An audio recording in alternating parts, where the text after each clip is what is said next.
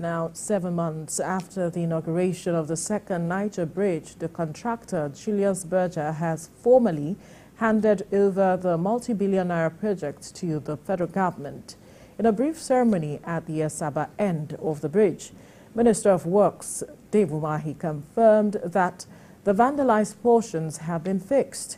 Ikenna has details. The Second Niger Bridge, conceived decades ago but started in 2018, was inaugurated in May this year.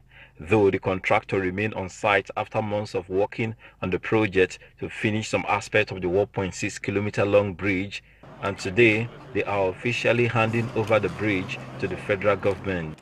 In the middle of the year, in May, the bridge was commissioned by the previous administration, and today is the technical handing over with the Honorable Minister.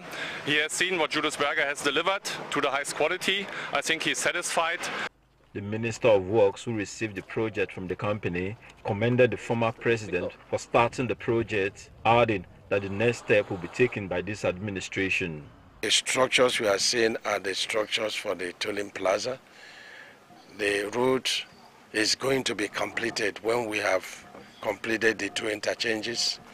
One is taking us off from the Asaba town, so that if you are coming to this bridge, you don't have to go through the Asaba town and encounter a lot of hold-up.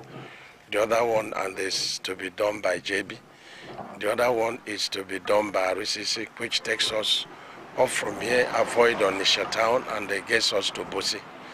And that is when this entire job we say to be completed. His Excellency President Bola Ahmed Tinubu is very committed to completing this project so that tolling can start.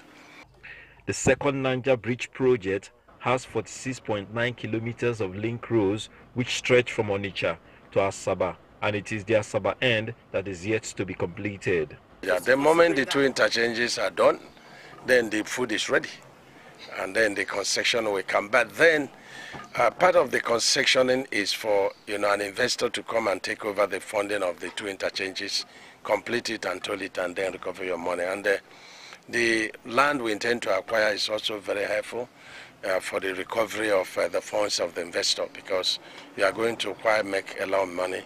On the usual gridlock experienced during the Christmas season, the minister also says the ministry will be working out modalities to ease traffic at the old and new bridges. Ikenna, TVC News, Asaba.